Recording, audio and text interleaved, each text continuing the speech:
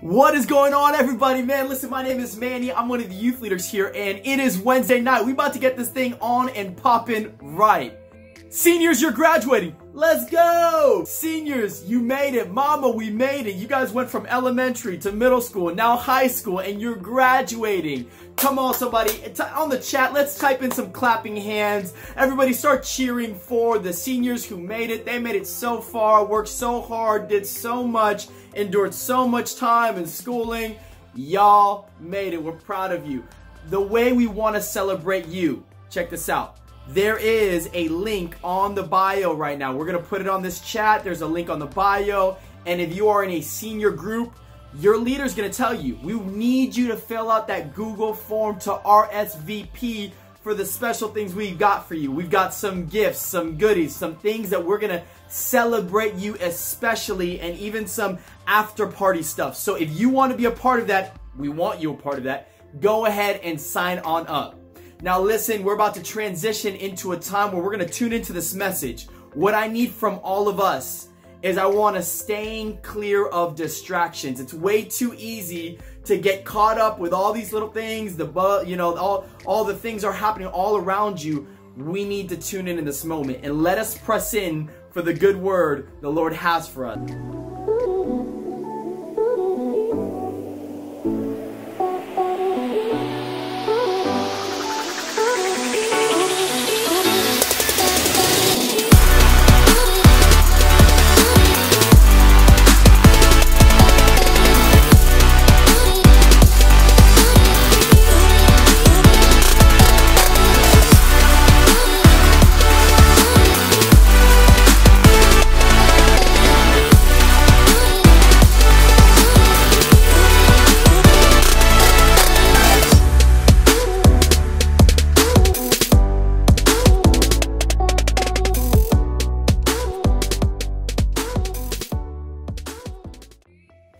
What is up, Greenhouse Youth? Welcome to Youth at Home. So excited to be with you guys tonight. Hey, if you don't know me, my name is Brooke, and I can't wait to meet you guys. If I have not met you before, I can't wait to come back together. Hey, even right now, I just want to know what you can't wait to do. When we can come back together, what's one thing you can't wait to do, you're ready for, you can't wait to happen? I know for me, like, I need a haircut. My hair's getting long. My roommates have tried to cut my hair, but I'm like, nope, nope, nope, nope. So I'm pretty sure it's opening up soon, so I can't wait to do that.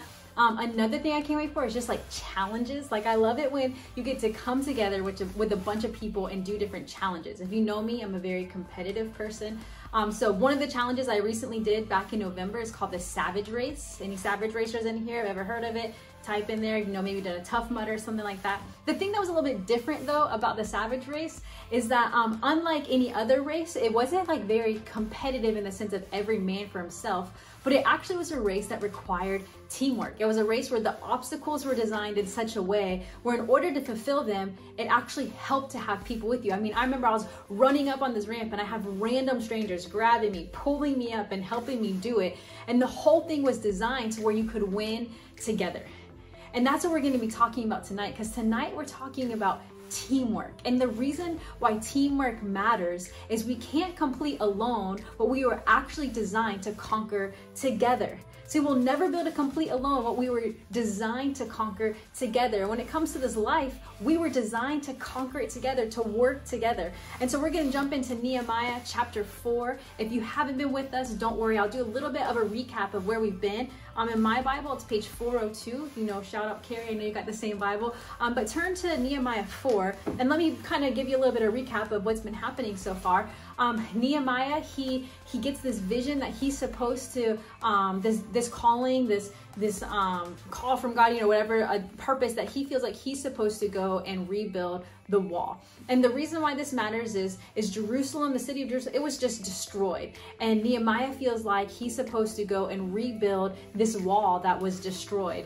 And to us, it could be like, oh, I don't really get why that's like a big deal. But to them, it was a really big deal because Nehemiah was actually bringing hope to the people, because a wall being destroyed, it represented defeat. It represented that you were defenseless. It represented shame. It represented weakness. And so Nehemiah was coming in and he was actually bringing a lot of hope.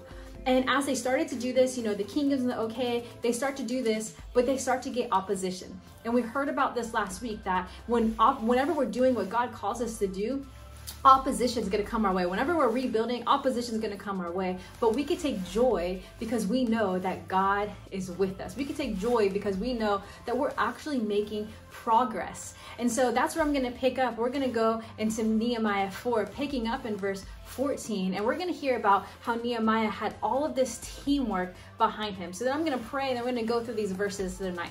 So Jesus, I ask even right now that you would just come, that you would meet us wherever we are, God, that you would meet us in our homes, you would meet us in our house, wherever we're watching online, God. Holy Spirit, we invite you in. I ask that you'd even work through me right now. Use my words. In your name we pray. Amen. Amen. None of you, do you guys close your eyes when you pray, when you're praying on Zoom? Anyway, sorry, getting distracted. So what I love about this story with Nehemiah is God didn't just give Nehemiah purpose, but God gave Nehemiah people. See, this purpose wasn't something that he was supposed to do alone, but he actually had people to help him do it. Our problem is that we actually don't like teamwork. We're not naturally good at teamwork. I think we're all like, oh yeah, teamwork's a good idea, but we're not that great at it. We struggle with teamwork. We don't necessarily like being told what to do by other people. I mean, if you have a boss that tells you what to do, or even co-workers, like we kind of want to be independent. We want to do our own thing. We especially don't like it when parents tell us what to do. You know, it's like, what? So like teamwork is like actually naturally difficult for us. And I think one of the roots of it can be trust. Like maybe other people have hurt us, so we want to do it ourselves.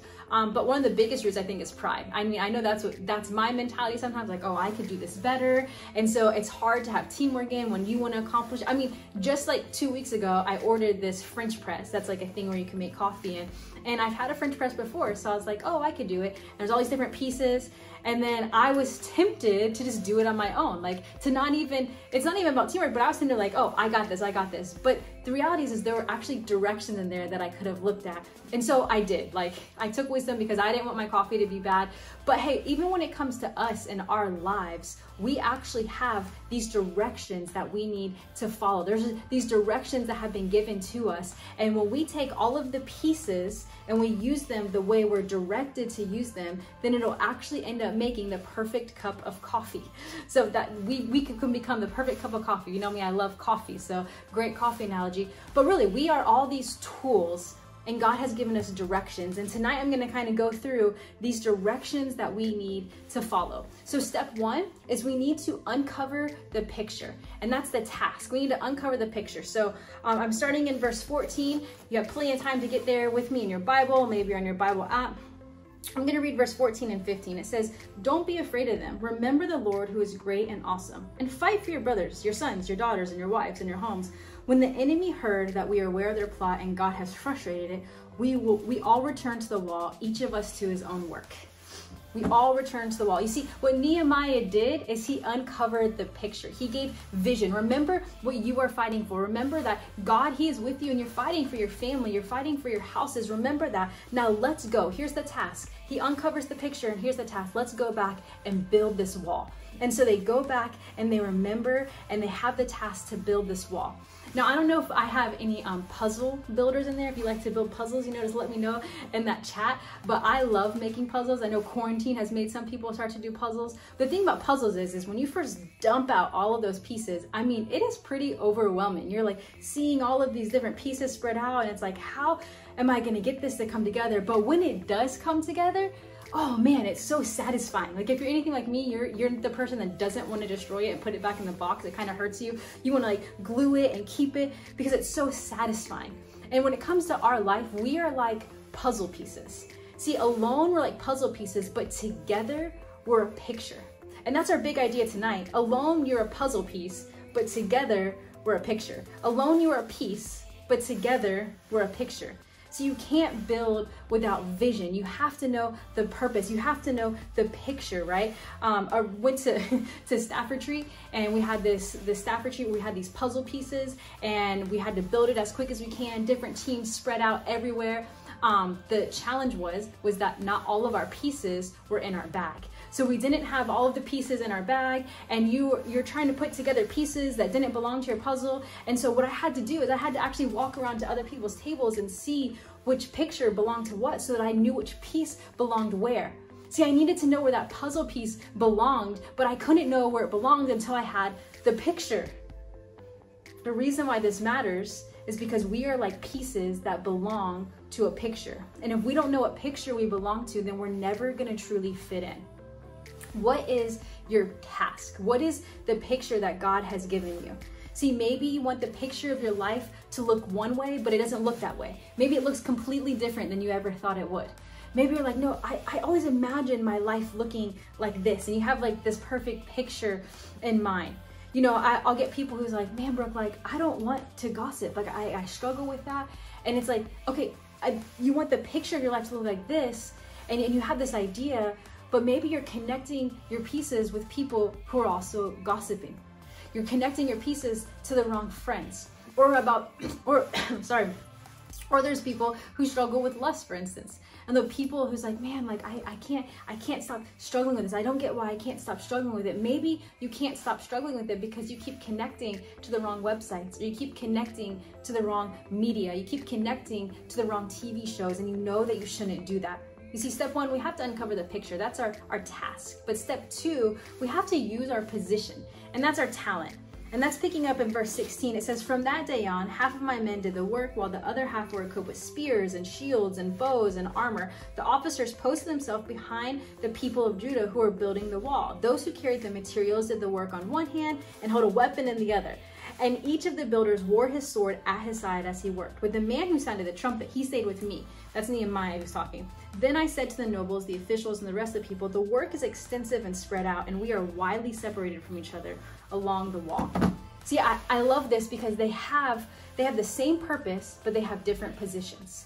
They all have the same purpose to build this wall, but they have different positions. Some have spears, some have bows, some have armor. Some are the ones that are actually carrying it. Some are the ones that are building it. There's this one guy whose actually only responsibility is that he's supposed to follow around Nehemiah with the trumpet, and he knows that he's gonna blow it when he tells him to blow it. Like that is his job, that is his task, and it's important that we know our talents wherever we get placed. See, because look at verse 19. It says, the work is extensive and spread out, and we are widely separated along the wall. That kind of reminds me of where we are today, where we are spread out, where we are widely separated around this city, where we usually come together, but we've been forced to separate in some ways. You see, we had to end up spreading because of COVID-19, but it can't help me wonder, is this actually going to help us accomplish our purpose? Where have you been spread out to?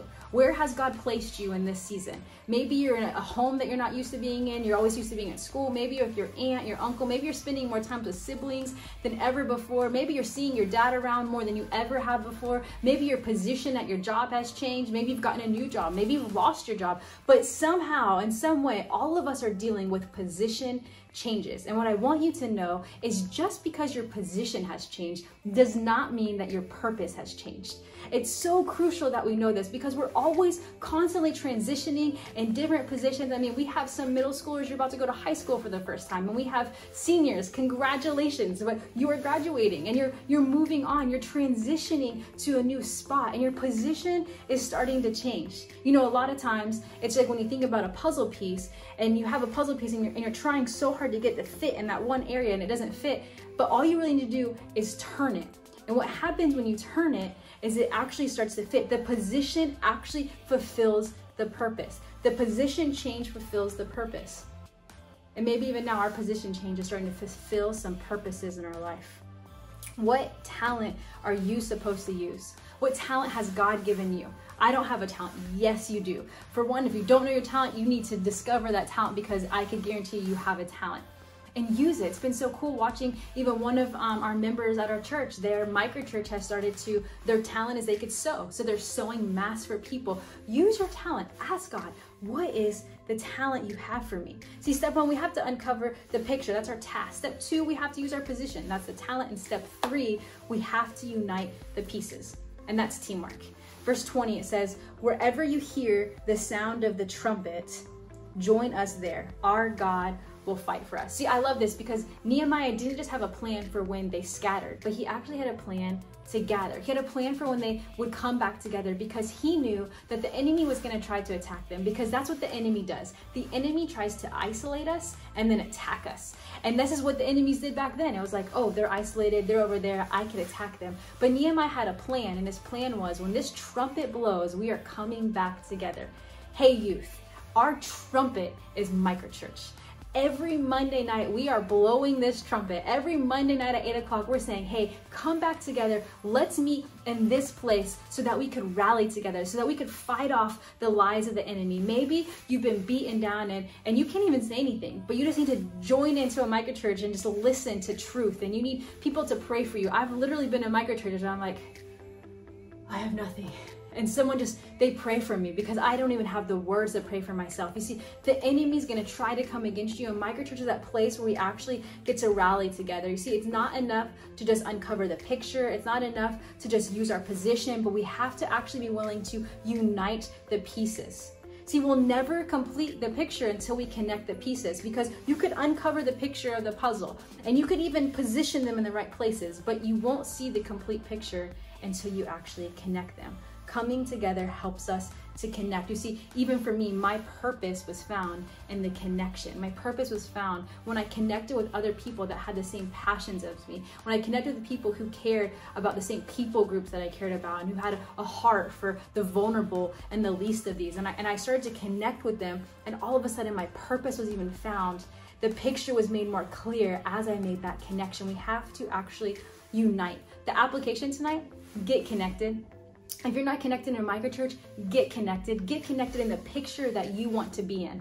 If you're not in that picture, if you see your life going one direction and you have not gotten connected to those people, get connected.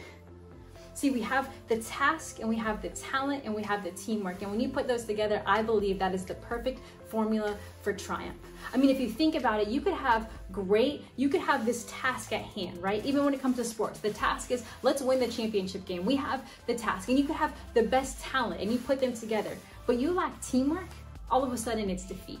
See, when you just take off that one ingredient, it's defeat. You see, we need teamwork to actually make it work out. Teamwork, it's more than having a common goal, but it's actually this willingness to come together towards that goal. It's not trying to do that goal on your own, but it's coming together towards that goal.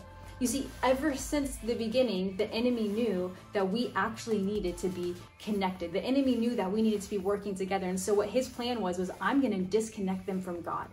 The enemy was like, you know what? I'm going to tempt Eve to bite from this fruit that I know she shouldn't bite from, so she'll be disconnected from God.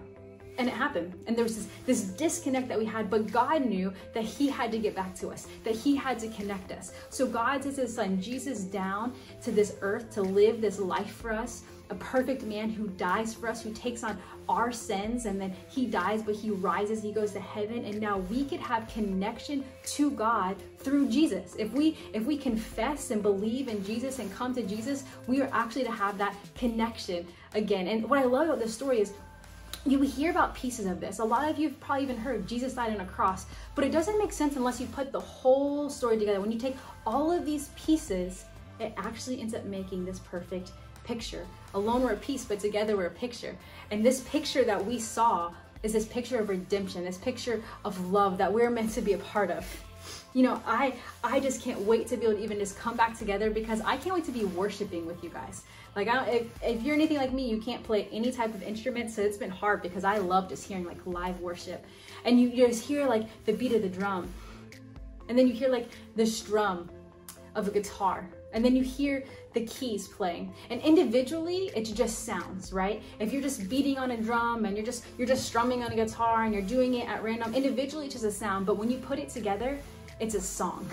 And that's what we are. Individually, we're like a bunch of sounds, but if you put it together, it's a song.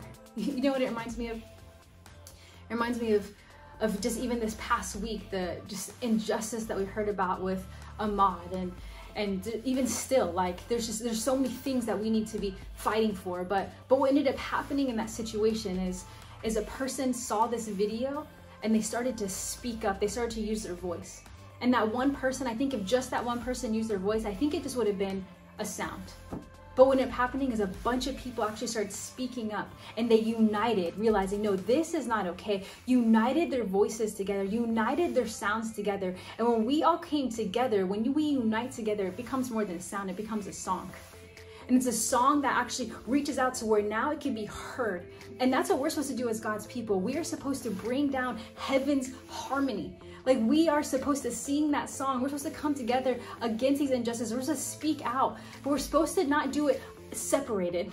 The key is doing it together. And this is why Jesus prays in John 17. He's like, God, please let them come together. Please let my people be united so that they will know that you have sent me.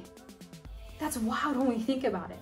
So that the world will know that you have sent me. So the world will know that you have loved me, is what Jesus says in John 17. If we want people to know Jesus, the way to do it is for us to actually come together. See, the picture we've always been called to display is the picture of love. And God so loved the world that he sent his only son. God so loved the world that he showed us this display of love. And he says that we are going to be known by the world by how we love. We love because he first loved us. And the picture we're all working towards is this display of love. Our ultimate picture is to display God and the love of God. See, we make up a bunch of different puzzles. I believe there's a bunch of us that are designed to be different things, right? We're going to have some missionaries, and we're going to have some people that are school teachers, and we're going to have other people that are working in different fields all around, but together, it's going to look like this. You put it together, it's this picture of love. We are a mosaic of God's love. See, alone, you're just a piece. But together, we are a picture. And God says we are his masterpiece. Now, students, I urge you to go and show off his artwork. I urge you to show off his love together. I love you guys. Hope you have a great night. Don't log off just yet. We are about to get into the meat of our service, which is small groups. This is what you're going to do. ghyouth.com. You're going to scroll down. You're going to see your grade and your gender. Don't log on to a different gender or grade. That's just awkward and weird. We're also going to put the link down below in the chat, ghyouth.com. We want to see you there. This is where we get real, we get honest, we get open, and we build the community. Love you guys. God bless. We will see you next week. Jump in.